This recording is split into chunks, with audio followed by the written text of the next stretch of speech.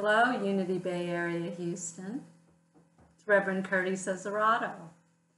And why don't we start today off with prayer? So if everyone would just take a minute and center yourself in the divine presence, the divine air that we live and breathe in, knowing that all good is here and now. And I know this good. I know this good in my cells. I feel it in my health and wholeness. I appreciate every aspect of my body that moves and flows, and the blood cells. And I say thank you. Thank you. I am so grateful for all of the health and wholeness that is mine. And in all areas of my life, I see and feel the abundance, the divine parts of me, that I bring out into expressions into the world. And the people I am around, the people that I interface with, the people that I affirmatively pray for, I know they feel my love energy as I feel theirs. And so I say thank you. Thank you to Spirit, Divine Mind, Universal, all, that I am a co-creator. I am a co-creator. I am, and so it is. Amen. Amen. Thank you. Thank you for that prayer, praying with me. So we're talking about an abundant life. And I want to read you this line from The Science of Getting Rich. Thought is the creative power. And I'm going to change some of these words. Okay.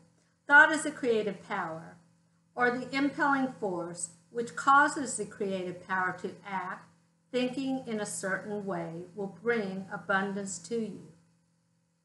But, we have that but you must not rely upon thought alone, paying no attention to personal action.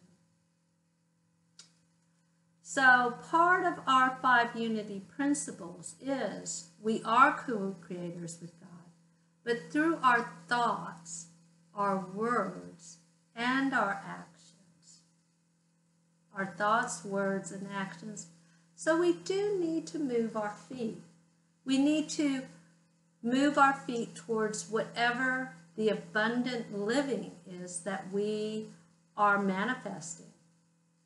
As we change our thoughts, we need to act and be that person.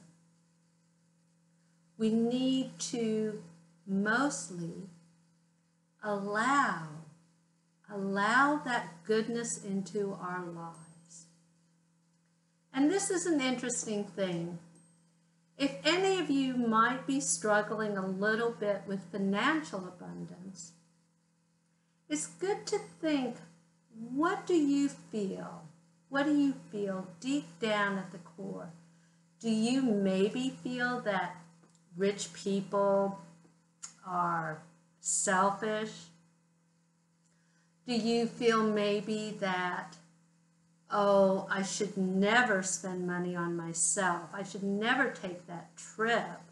I should be giving it to charity or something. Do you feel that you might not be worth whatever the abundant supply is coming to you? Because once you allow your hands to be open, this allows you to help serve and also to receive. And so when I talk about action, talk about taking steps, part of that action is to act in a certain way. And acting in a certain way is knowing your abundance. And we are talking about a pledge drive.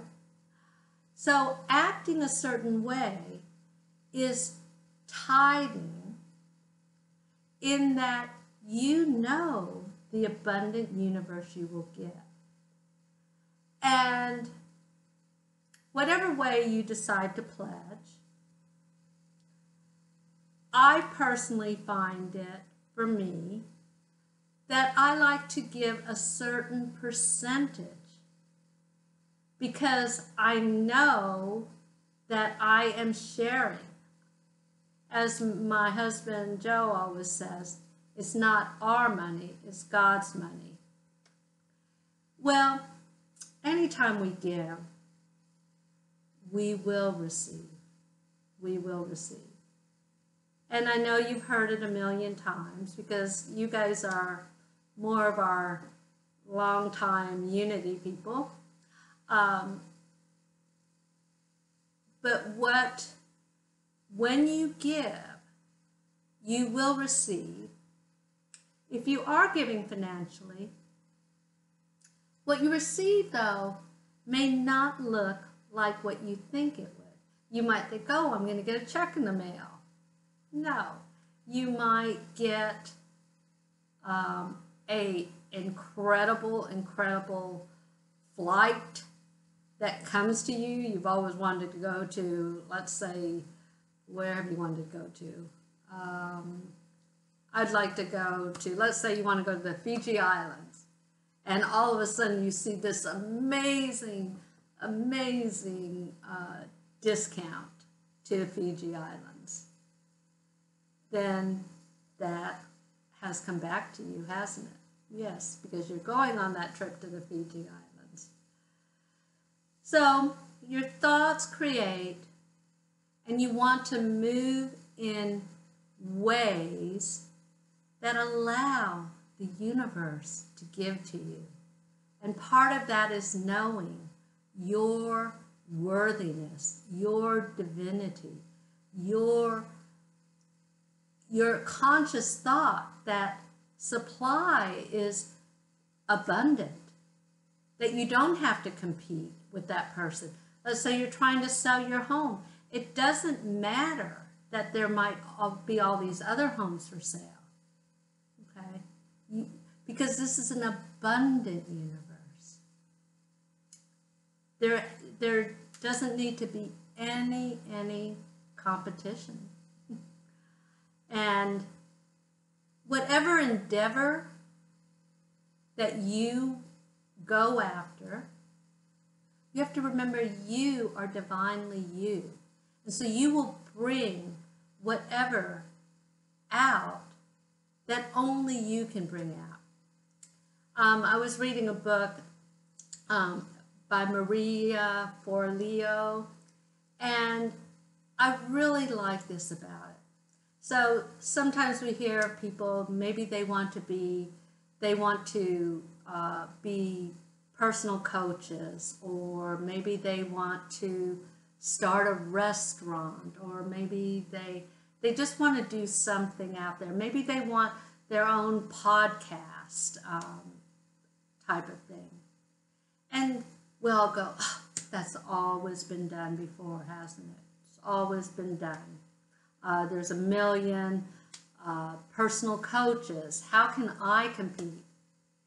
And her line is, only you can bring out that service or that product in that unique way that only you can.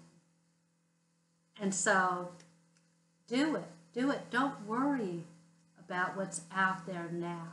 Now, that's not saying that you shouldn't be prudent about looking at other things and how you spend your money, but you want to move your feet towards your desires.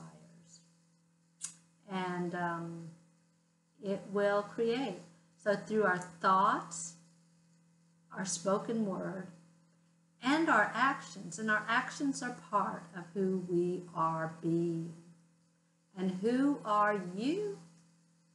Who are you? Say it with me. I am a divine being. I am an expression of universal love. And so it is. Amen.